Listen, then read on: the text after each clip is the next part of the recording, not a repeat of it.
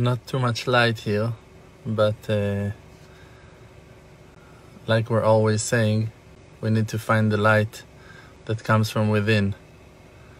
Baruch HaShem, the Creator, is shining upon us and revealing His love in every time that you sense that you have more faith, that you understand something about holiness, purity, when you read from the Torah, or that you find it in your life, that you believe in HaShem, that you have a spiritual connection to the Creator, you should remember the holy verse that is said and described the faith of Abraham, our father, that he believed in HaShem. It's written, Vaya'amen b'Hashem, that Abraham believed in HaShem, Vaychashveha lo litzdaka, and it was considered for him as charity.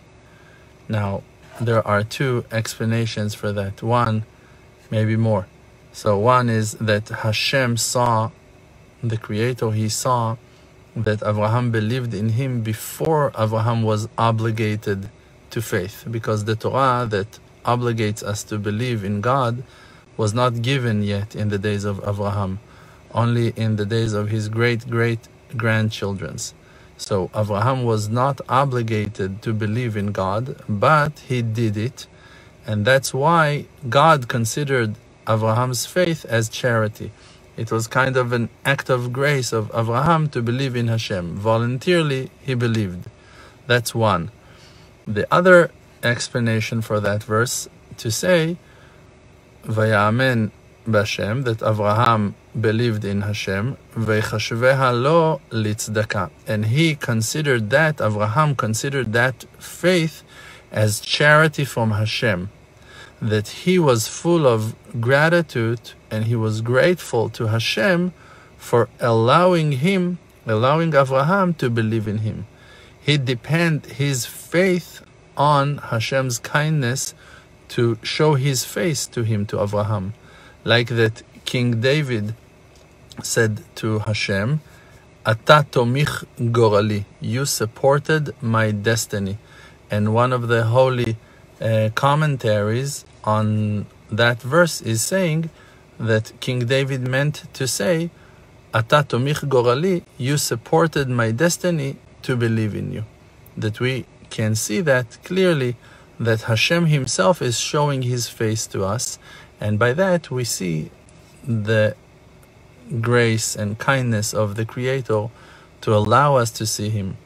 When Moshe Rabbeinu, the main father and holy role model for all prophets ever exist, heard that Hashem said, in that day I'm going to hide my face from you, in the Holy Torah it's written, Bayom hahu haster astir panai, I will hide and I will hide. It's written twice, haster astir, I'm going to hide and I'm going to hide.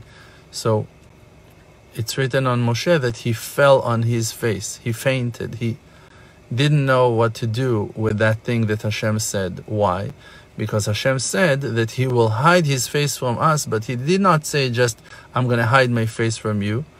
He said it twice. Means the meaning of what Hashem said was, I'm going to hide the fact that I'm hiding from you. I'm going to hide my face from you, but I'm also going to hide that fact from you. When you know that someone is hiding, you still have the urge, the desire to go and look for him.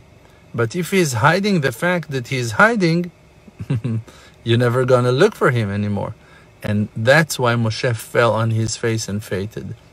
Because he realized the risk that Hashem might hide from us, from His children, that He is hiding. And then they just going to, in a most horrible, secular way, just not going to even think about looking for Him and not seeking for God. And therefore we need to be very grateful and thankful to have faith and to understand that Hashem is so kind that He is allowing us to hear about Him, to know about Him, to pray for Him, to Him, and to call Him, and to ask for His help in every moment, in every aspect, that you have any kind of faith reflection in your actions, or that you hear something that gives you strength, or that you even more so having the merit to teach other people and to share faith with them, you should know that in that moment the Creator of the world chose you and gave you that amazing, is giving you that amazing opportunity to know Him, to see Him, to think about Him. If He would have wanted, God forbid, to hide and block His face from us, we would never be able to track Him. Think about all the poor, crazy people who thinks to themselves that they believe in God, but for them God is a cruel leader, is someone that you need to kill for His closeness. It's someone that is like, you know, like a cruel person with bad attributes, that imagine to himself that that is God. All His bad attributes, He reflects them to God. Think how poorly that faith is, how far it is from holiness, from purity. So think about how lucky you are that you believe in HaShem, and you believe in the Creator, the Maker of the universe, and you believe in His mercy and in His kindness and His unconditional love, that He loves and loves and loves, and that we have faith that the Creator will shine upon us with His great light in the building of the third temple that will be built in the Temple Mount, in the holy city of Yerushalayim, in the holy land of Israel, with all 70 nations standing together, united and bonded with bonds and ties of love, endless amounts of appreciation and honor and mutual respect. May that day come in our days, right now, with all our loved ones standing together, holding hands and hugged with love, with great appreciation to the Almighty, and may that kindness will be seen on us in this day. Amen. Ken Yehi Ratzon. Bless you.